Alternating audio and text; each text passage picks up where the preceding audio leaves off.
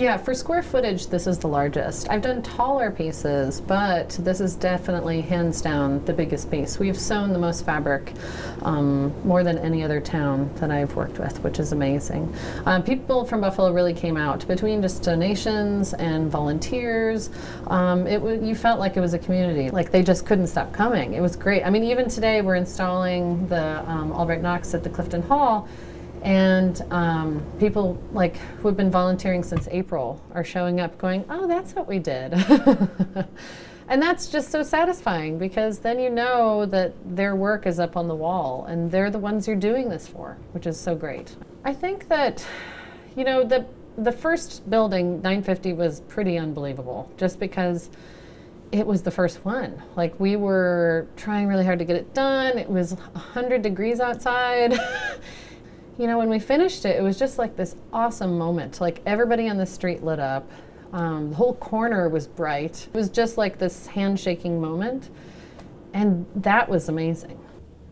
These buildings were chosen as active sites for this project because they were important in the sort of grand scheme of the architectural legacy of this city, but they're also spaces that have been empty for a very long time and only now are sort of being activated again.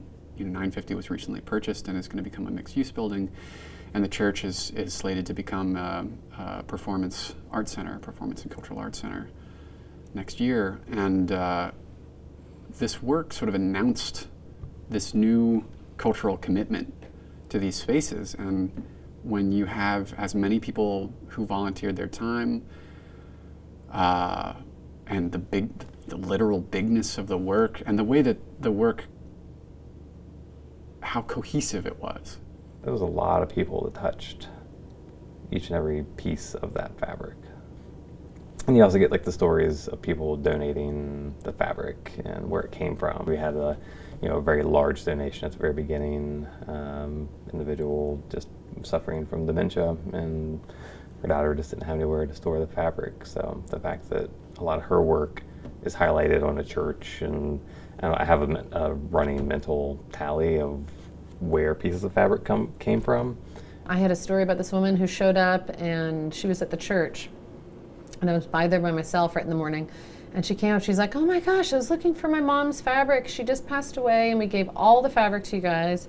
And I got married in this church, and my mom was married in this church, all my kids were christened here. And it was just this amazing trifecta of awesome. Like, it was an homage to her and her location and being there. And, you know, it not just being a moment in time that you put in a book and you kind of move forward, but it's really kind of re-engaging those nostalgic moments that, oh my gosh, can be so powerful. So I find that very empowering and exciting, and especially that contemporary art can do that in some way is just thrilling, as an artist at least, yeah. I feel very like it's a successful moment.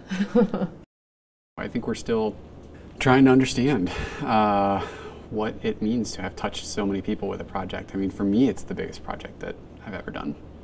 So it's kind of awesome. I think that the reaction, again, kind of surprised us. I mean, we have seen so much activity on social media, you know, many factors above our normal audience levels. The way that people are sharing this work, the way in which I think people have recognized that this is work that the Albright helped produce. And I think the way in which so many people committed themselves to a project that was associated with the Albright is a really meaningful step for the Public Art Initiative. And so people are going to come to the museum now, or they're going to see those buildings and then come to the museum and understand it's connected to the museum here. Every time I took a cab and I told them about the project after we had put it up, they were like, oh my gosh, yes. And I was like, are you going to the Albright? They're like, yeah, of course. Like, that's what it's connected to. So of course I'm going. Like, oh yes, I've been to the Albright. It was just all of a sudden the museum was intertwined with it, which I thought that's part of my practice, is to try to get people to kind of come to the museums or come to the galleries as a way of comfort and knowing they're just as accepted as everybody else. There was a lot kind of buried in there, or woven in there, if you will. So, I don't know, it was a lot of moments just like kind of step back and reflect as to what was really going on. It was definitely a challenge. for sure. But you know, I wouldn't have wanted to be anywhere else.